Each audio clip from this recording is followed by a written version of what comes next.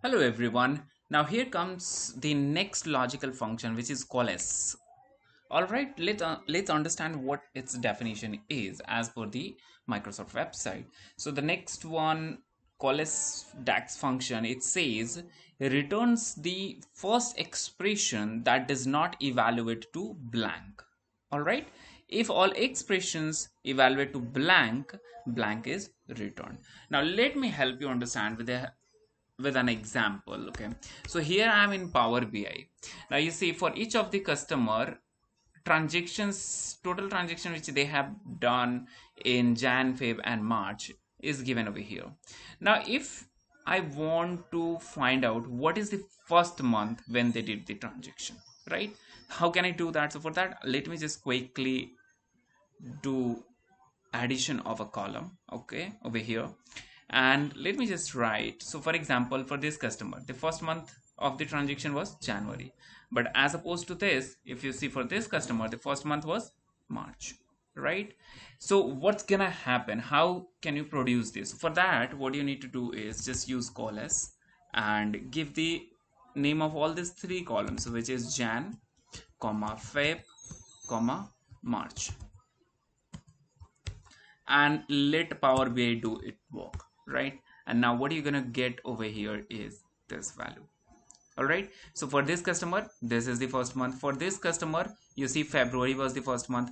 For this customer, the January month was the first month. For this customer, January again was the first month. All right, so you see, you don't have to put your mind.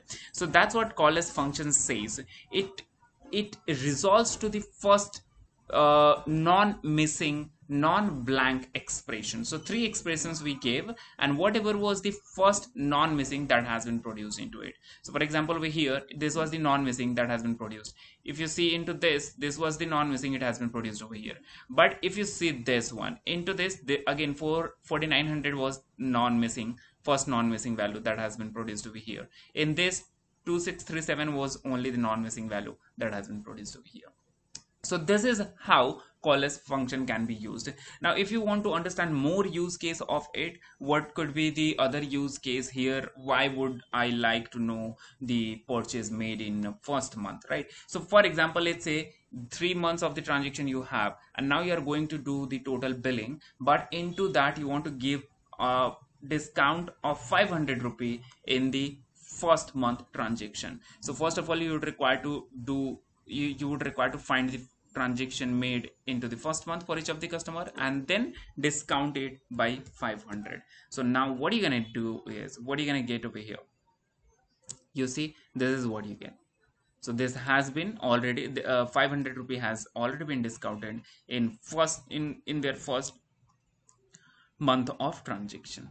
All right, so I hope it was easy for you to understand. Okay, now the next example, I would also give you another example. Let's say here in this table here, now I'm going to find the sales by product. Okay, so before that, let me show you that table exactly first. So here I have a table which is called sales by product. Now in this table, what you see, how many products that we have, how many product categories that we have, 1 2 3 4, these two are just 1 4 5 and 6, right? 6 product categories that we have. Now if I go over here and if I try to find the total sales by each of the product line, what is it that I'm going to get? So what we are seeing over here is only 4 product types. What we are seeing over here are just 4 products, while originally in our table we have 6 product categories. So why these 2 products are not coming, fashion accessories and food and beverages, these 2 products are not coming over here? The reason is these two products don't have any value. So instead, whatever table we are, or whatever summary or matrix we are creating, in that I want to see all of the products, and if they don't have any cell, against that I want to see 0, right? That's what my statement is, so that at least I could see that how many products for which we have this stock or something like that. Okay, so how do we solve this? Because whenever we take a sum by each of the product categories, this is how it is going to happen. So how do we solve this? For that, I'm going to create one new column which is called, let's say, new column over here, and into that I would say sales by product. I'll create a new column which is called sales by product. Let it come.